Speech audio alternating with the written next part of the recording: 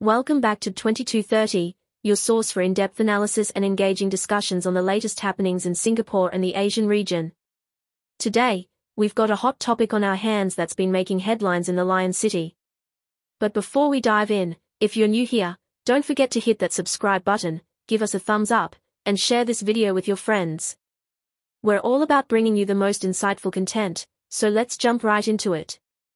On September 8th, Singaporean politics took an intriguing turn as Hazel Poa, a non-constituency Member of Parliament from the Progress Singapore Party, submitted a motion to suspend Transport Minister S Iswaran from his parliamentary duties during an ongoing investigation by the Corrupt Practices Investigation Bureau, or CPIB. This motion is set to be debated in Parliament on September 19th. So, why is this such a big deal? Well, Hazel Poa's motion aims to halt Minister Iswaran's receipt of his MP allowance, which amounts to a hefty 192,500 Singapore dollars annually, while he's not performing his official duties. In addition, she's introduced a private member's bill to amend the Parliament, or Privileges, Immunities and Powers, Act 1962. This bill could potentially allow Parliament to back-pay the withheld MP allowance to an MP who has been suspended from service. Enter Lim Tean, the leader of the Alternative Party People's Voice, or PV, who has expressed strong disapproval of a separate motion submitted by Indranee Rajah. Indranee's motion suggests that Parliament should only consider suspending Minister Iswaran's MP pay when the outcome of the ongoing investigations is known. Lim Tean raises a pointed question: should an individual continue receiving their pay while being investigated or suspended?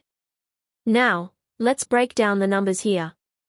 As of August 2nd, Prime Minister Lee Hsien Loong announced that Minister Iswaran's monthly salary was reduced to 8,500 Singapore dollars until further notice, in line with civil service practice for ministers facing investigations.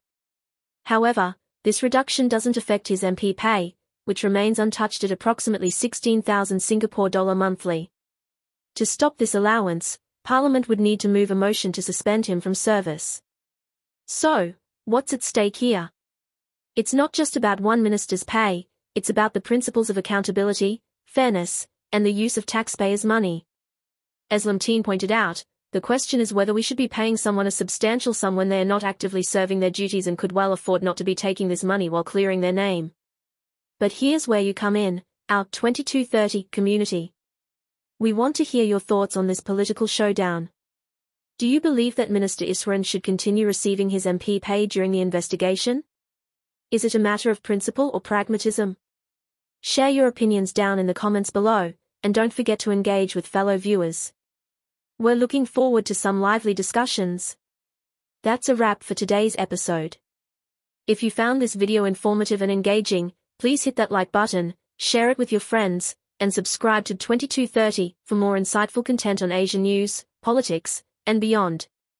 Stay tuned for our next deep dive into the region's most pressing issues. Until then, keep those opinions flowing.